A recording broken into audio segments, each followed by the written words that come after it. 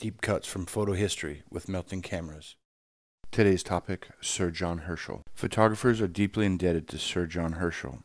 He was the person who first managed to fix photographs after he discovered that hyposulfite of soda could be used.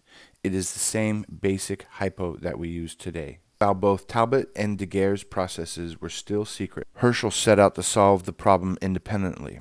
In a notebook now preserved in the Science Museum of London, he wrote, quote, January 29th, experiments tried within the last few days since hearing of Daguerre's secrets, and Fox Talbot has also got something of the same kind.